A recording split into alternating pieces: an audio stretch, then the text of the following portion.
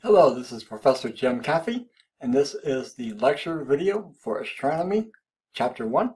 And we will be doing these every chapter for every module. So let's go ahead and jump into the PowerPoint. Chapter 1. We're going to take a tour around the universe here. And what we first see is a group of distant galaxies, two of them colliding together. And when galaxies collide, they don't really collide like cars do. They kind of merge into a morph of each other. This is two spiral galaxies, kind of like the Milky Way galaxy, our home galaxy, and this is a Hubble Space Telescope picture. Here we see the red planet Mars in mosaic, and this is centered on Mariner Valley.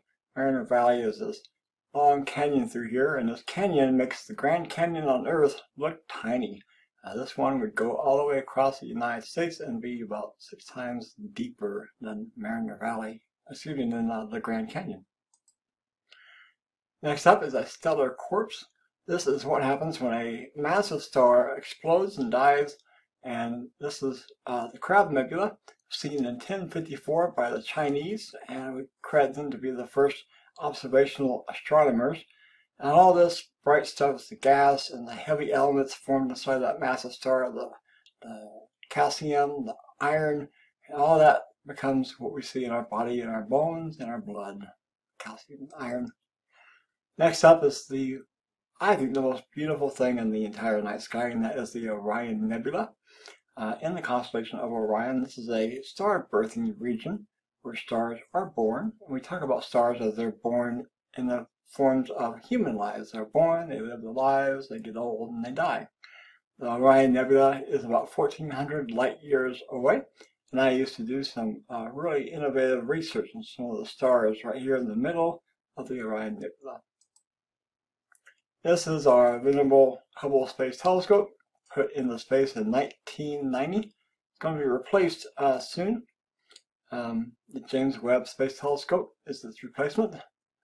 And the Hubble Space Telescope was named after Edwin P. Hubble, an American astronomer, born November 20th, 1889 in Marshfield, Missouri, which is just a few miles away from me here in Springfield, Missouri.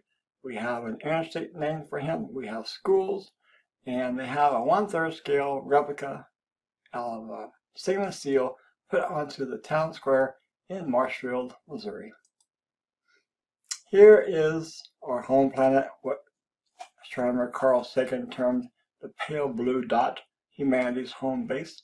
This image is 22,000 miles away from the surface from a geostationary satellite. This is where we put our communication satellites, TV broadcast satellites, and weather satellites, because they appear to go above the same point of the Earth as the Earth rotates. It stays above the right place and has an orbital period of about 24 hours. If we were to scale the Earth and Moon together, this is what we would see, how far apart they would be and about how big they are. Our entire solar system family, we have the 4 small planets, Mercury, Venus, Earth, and Mars, 4 gas giants, the Jovian planets, Jupiter, Saturn, Uranus, Neptune, and then some dwarf planets like Pluto. Ceres used to be an asteroid, used to be the biggest asteroid, now it is a dwarf planet, whereas Pluto used to be the 9th planet.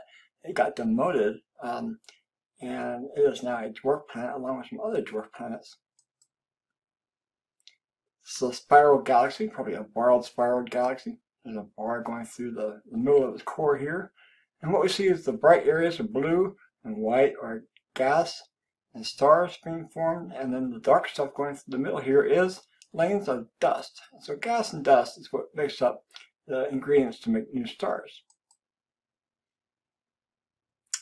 A neat image here, a long time-lapse image of the Milky Way galaxy. And from city lights, we don't see the Milky Way hardly at all. It's kind of hard to see it here in Springfield, Missouri, but I know out there in the desert of Arizona, it's just beautiful. I've been there and done research at Kip Peak National Observatory south of Tucson. What an amazing sight. Of course, if you're in downtown Las Vegas on the Strip, you're not going to see this. This is a globular star cluster. globular star clusters have 250,000 stars in them, 250,000, and they are spherical in shape. They're globular. They look like a basketball. These are very, very old stars that surround the entire Milky Way galaxy. We can look at galaxies by looking at millimeter light and not light, but radiation. We can look at cold hydrogen with 21 centimeter radiation, and we can use radio telescopes to do that. So here is a group of radio telescopes in Chile looking at some nearby minor galaxies to us, the Magellanic Clouds. The nearest galaxy to us, the spiral, is the Andromeda Galaxy, the Great Andromeda Galaxy, a borrowed spiral, 2 black holes, 400 billion stars, so it is twice the size of the Milky Way. And honestly, the two galaxies, the Milky Way and Andromeda, are coming together. Most everything in the universe is flying apart, getting further apart, but our galaxy and that galaxy are moving together, and someday they will collide, but it won't happen during this course, so we've got that on our side. This is the Fornax cluster of galaxies. This cluster of galaxies is 60 million light years away, so that light left that cluster 60 million years ago and is just now getting here. So around the time the dinosaurs died, that light left and it's just now got here. And so this is what we call look back time. We can look back in the history of the universe to see how galaxies used to be. And everything in that picture there is a galaxy. And if we were to take the entire time frame of the universe and look at it from inception, from the Big Bang to today, where would things occur? Well, the Big Bang happens on January 1st. The Milky Way doesn't form until May. Our solar system begins to form around September. The first complex life forms are in November. And then the dinosaurs came on Christmas Day on the 25th of December, and they became extinct on the 30th. And then on the last day, near the last few hours, humans appeared. And we thank you for joining us for this video lecture. Well, did you enjoy that episode of 10-Minute Astronomy?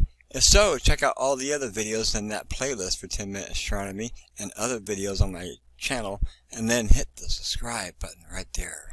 Thanks.